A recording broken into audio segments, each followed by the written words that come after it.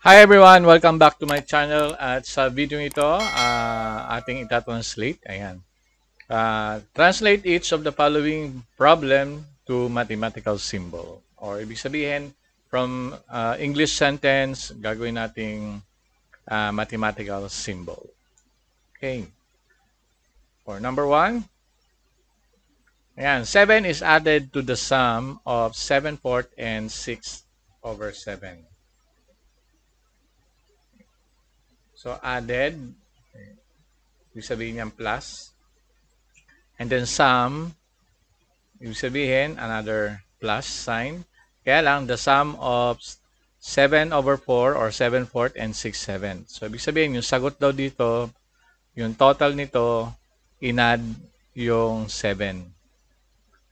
So, 7 is added to the sum. Okay? Ibig sabihin, open parenthesis, kasi meron silang parang nakabukod. Okay. So, 7/4, anong operation? Okay, sum. It means addition. And then 6/7. And ito na, yung ating answer para sa sentence na ito. 7 is added to the sum of 7/4 and 6/7. Next. 2 and 3/4 subtracted from 11 is equal to 8 and 1/4. Okay. So, ang common error ng mga estudyante, sinusulat nilang ganito, 2 and 3/4 subtracted from 11, which is totally wrong. Okay? Kaya nga tinawag siyang from, di ba? From 11. So, ibig sabihin, ito muna isusulat natin. Okay? Erase all. Okay. So, from 11, okay, so ibig sabihin 11 muna, and then subtract. Okay, 2 and 3/4. Okay, from the word equal, so equal sign or symbol, and then equals 8 and 1/4. Okay, that's it. Next.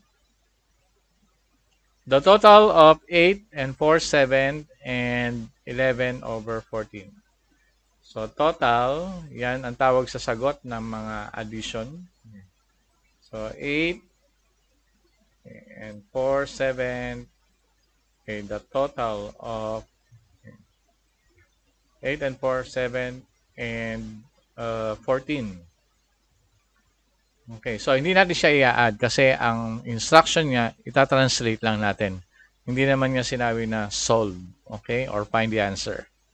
So ito na yung sagot natin. The total of 8 and 4/7 and 11/14. Next. Okay, so 6 and 7/8 decrease by 2 and 2/5. Okay. So, unlike do sa nauna, subtracted from, di ba? Magkaiba ito. Okay. Decrease by, ayan, pag decrease by, pwede natin siyang isulat, okay, respectively, or ayon sa pagkakasunod ng numbers na nabanggit. So, 6 and 7, 8, parang divided by, right? Halimbawa, 5 divided by 2, okay. So, ganito rin to. Okay. Kasi by. Decrease by. So, divided by. Oh no, sorry. Ba't tayo napunta sa divide? Okay. Mali. Ulitin natin. Decrease by. So, ibig sabihin, okay, minus 2 and 2/5. Okay. So, ito na yung ating sagot. 6 and 7, 8 minus 2 and 2/5. Alright. Next, 5 decrease by, okay, 4 and 5/7. So, 5 decrease by 4 and 5/7. Alright. So, ayan, ito na yung ating sagot. Okay. Ganon kasimple, ganon kadali. Ito po si Konkru TV. Maraming salamat po.